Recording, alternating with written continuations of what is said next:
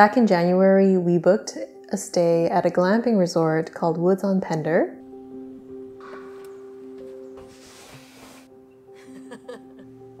So Woods on Pender is located on Pender Island. And Pender Island is another one of the southern Gulf Islands, just like Salt Spring Island, where we went earlier this summer.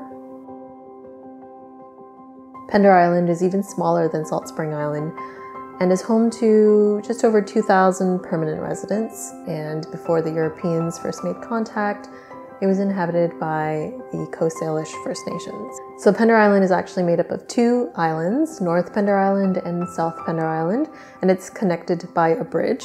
It wasn't always this way though. It was actually excavated in 1903 to allow safe passage for ships because it was safer than traversing the stormy seas past the south end of the island. So to get to Pender Island from Vancouver, you can take the BC ferries. It leaves from the Tsawwassen ferry terminal, and for us, the ride took about 2 hours.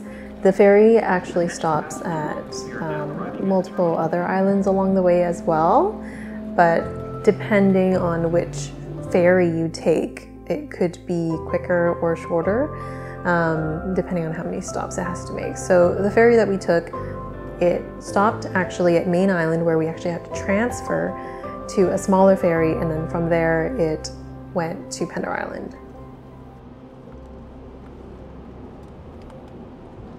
Oh my god, I'm trying to get that. The dog is so cute. Yeah, I'm just focusing on the dog now. 5 and 6.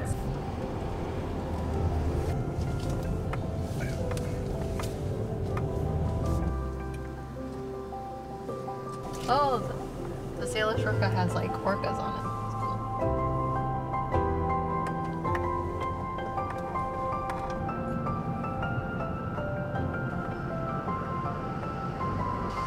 Ooh la la.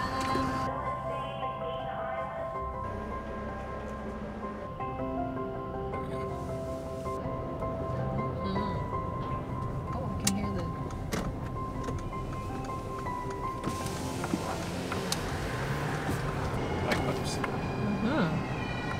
Bagpipes.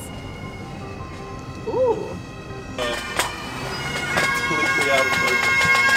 So when we arrived, it was still too early to check in. So we stopped for lunch at a place called Joe's Place.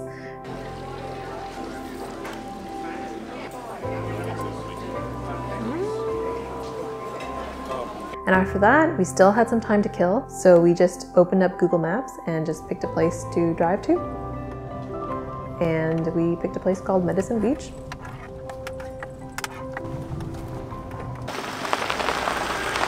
Wow.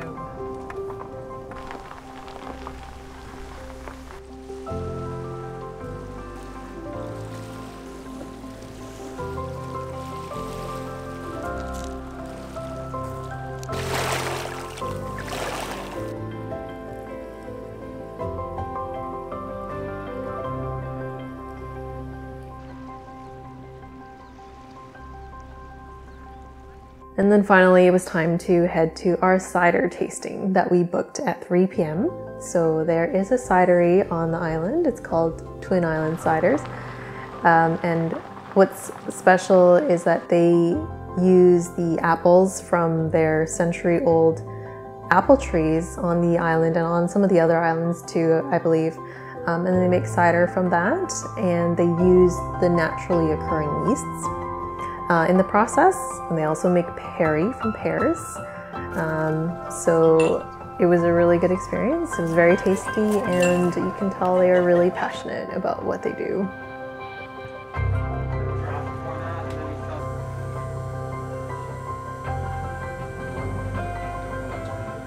And then after we were done at the cidery, it was time to check in at Woods.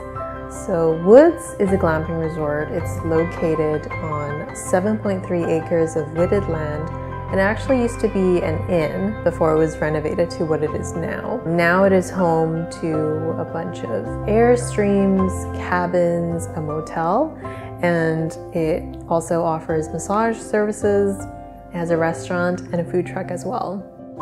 So when we got there, we were led up to our Airstream.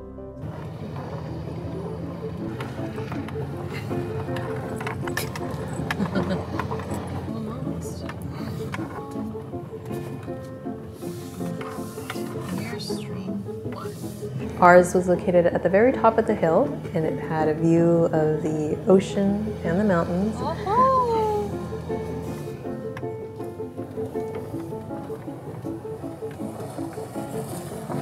Ta-da! And our Airstream was Airstream number 1. It is a 2009 International Signature 25 FB designed by Christopher C. Deem. If that means anything to you. I don't know a lot about Airstreams, but that's the model that we had.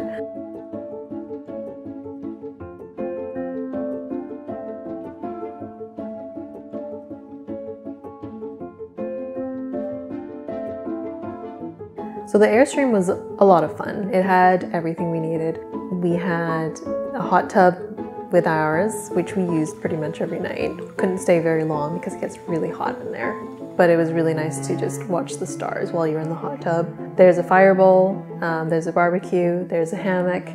You can cook inside the Airstream. It's just super cozy and really fun to stay in. For dinner, we just went down to the Woods restaurant. Because of COVID, they weren't doing any dine-in, but you could eat on their patio if you wanted. Otherwise, just take the food away and eat wherever you want. So we were also pleasantly surprised to find that there were some little animals on the premise.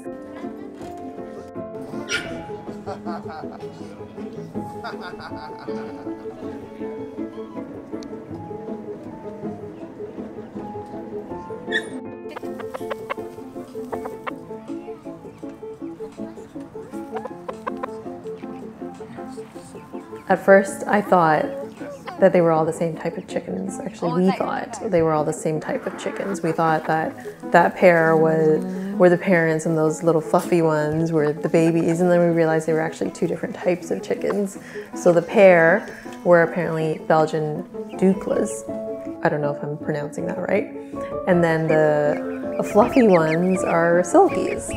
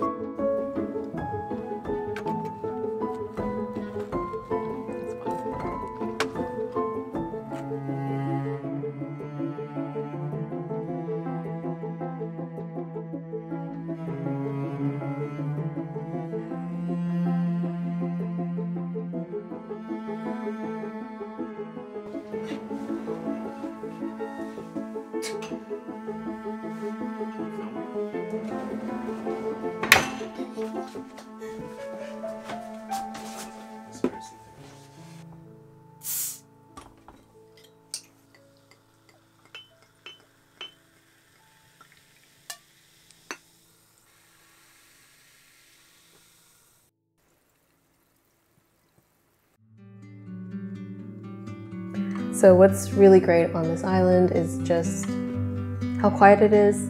The stars were incredible at night. It was so sparkly. It was just filled, the sky was just filled with stars. You can hear ravens all the time when their throaty kind of croak.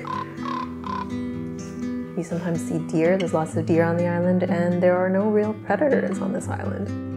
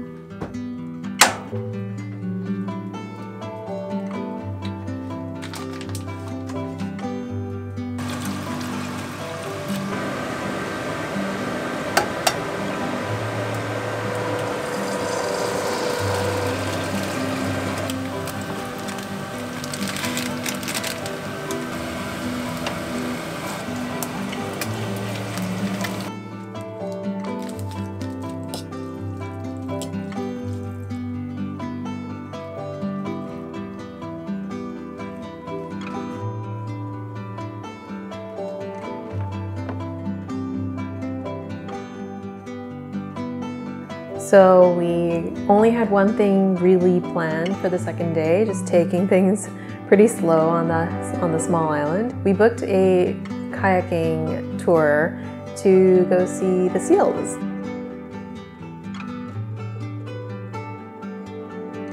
It's called the Seals and Smiles Tour. It took about 2.5 hours. The company is called Dog Mermaid. So it is actually Indigenous owned and operated. And our guide, Kai, was very knowledgeable and told us some stories as well. And there was one area where we were kind of kayaking through a bunch of kelp, bull kelp. And she told us to pick it up and see what was living on there. And it was actually crabs.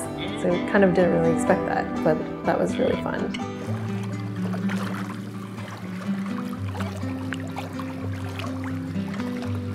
And then of course the main event was the seals, the seal colony. They were all just lazing around on the rocks. It was so, so cute.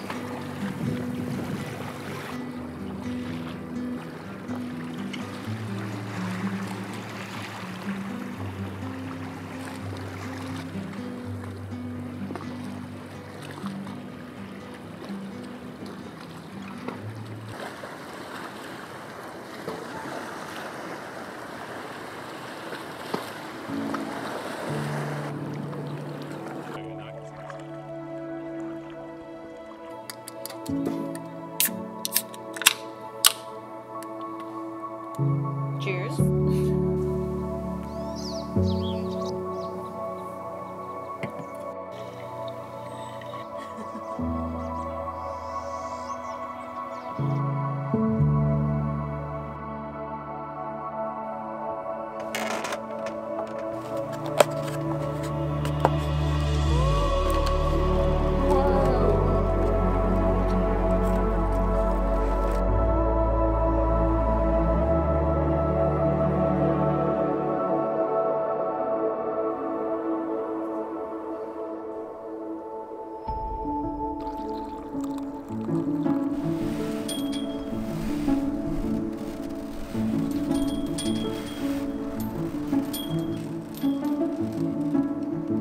Day 3, we drove down to a pizza shop called Pender Island Pizza. We got our lunch there to take away, and while we were waiting for the pizza, we also got some coffee from the coffee shop next door called Slow Coast Coffee. Do you do iced coffee?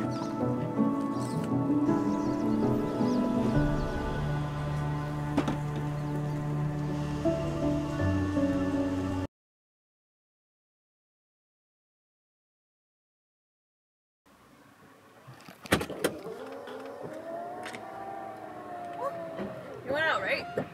Maybe. I saw it come up. Okay. Go down.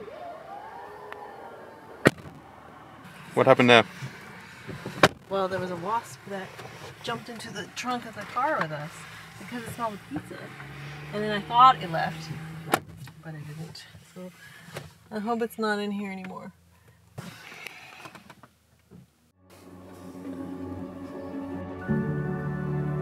So once we got our pizzas, we drove to Roseland, which is part of the Gulf Islands National Park Reserve.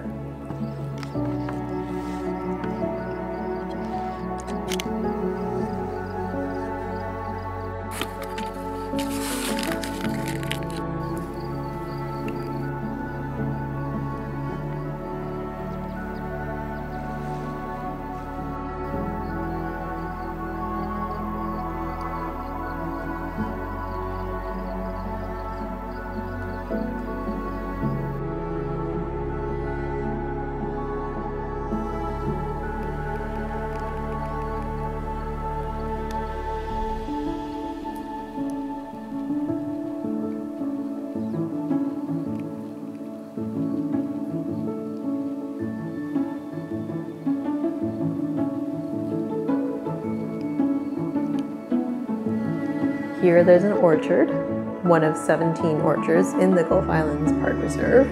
And it is interesting because it is an example of the horticultural practices from the early European settlers on the island. So these trees are quite old, I believe. They're century-old trees. And what's cool is that you can actually pick the fruit So you're allowed to pick 6 pieces of each type of fruit from the trees per person.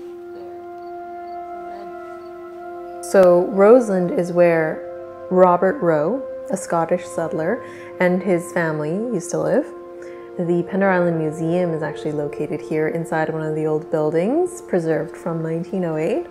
And we went to the museum, and from there we found out that Robert Rowe and his family bought their house from a Vancouver lumber company.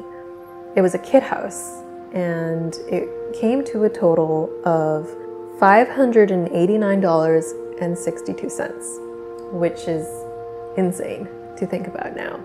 And so aside from the orchard, there is also an islet that you can walk out onto. There's a trail, not very long. It's a very nice little walk. When the tide is low, you can walk out onto this islet. When it's high, you actually can't really cross it. So go when the tide is low, and you'll get a nice little walk.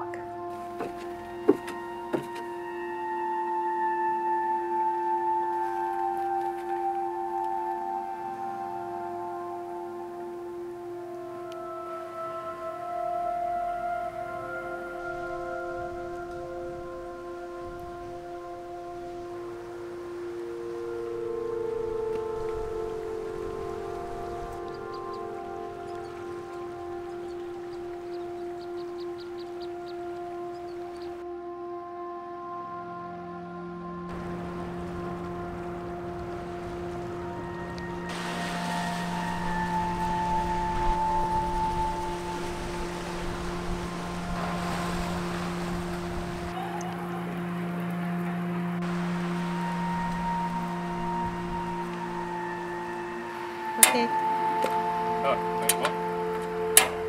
there we go.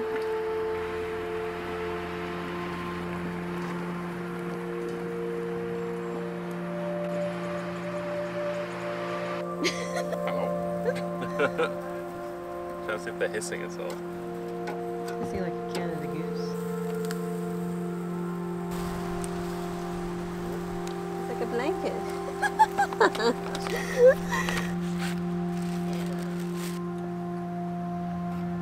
Oh, okay. It went on my hands. Okay. Whoa! Oh, jeez. Well, good thing you didn't singe your eyebrows or something.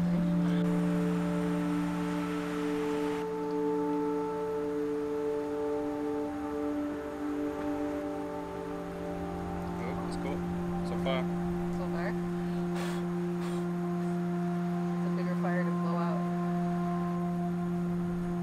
It's a gigantic. Oh no. It's gigantic. How big it is. Oh, it might be a bit too big.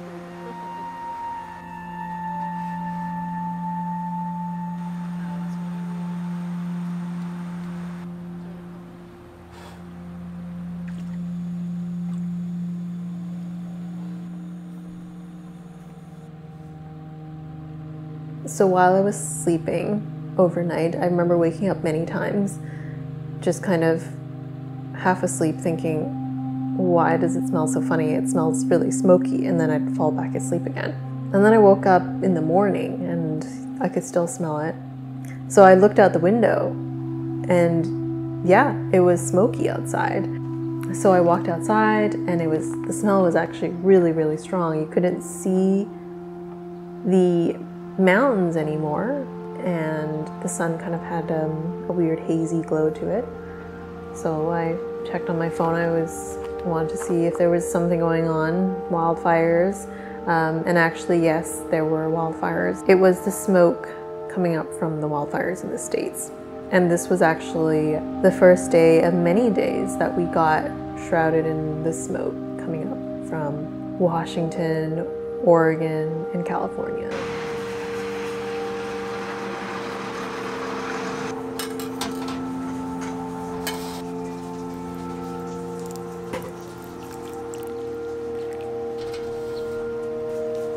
Okay, it's time to go.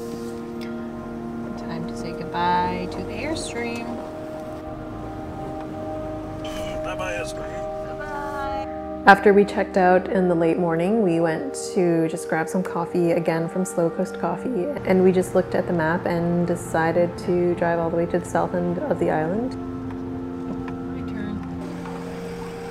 Oh, it's so smoky. It's so gray.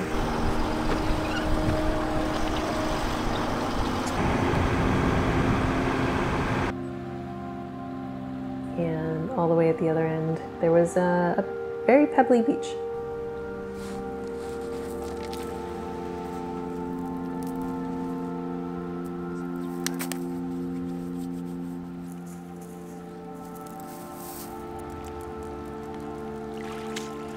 And normally I think you can see the San Juan Islands and Mount Baker, but we couldn't really see any of that because of the smoke.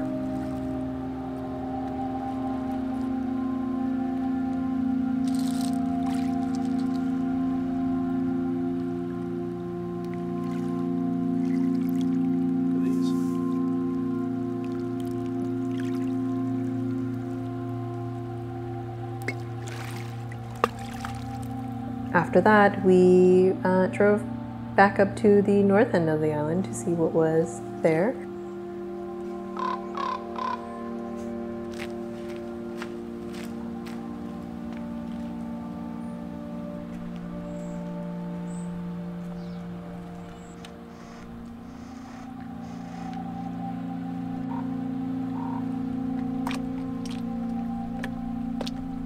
I would highly recommend Pender Island for just a really slow travel kind of getaway for a few days or more. There's lots of nature and lots of ravens to see, and I'd highly recommend staying at Woods. They are quite busy, which is why we ended up booking so early in January for our stay in end of September.